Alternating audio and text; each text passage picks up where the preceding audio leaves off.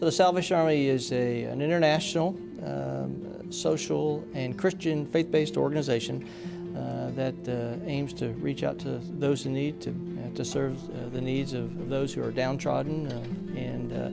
are experiencing challenges in life that they're having difficulty moving through. Most people know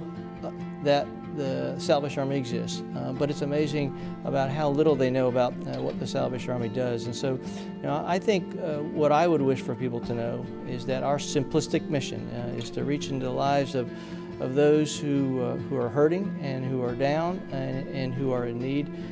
to sort of help them through those challenges in their life, to carry them from where they are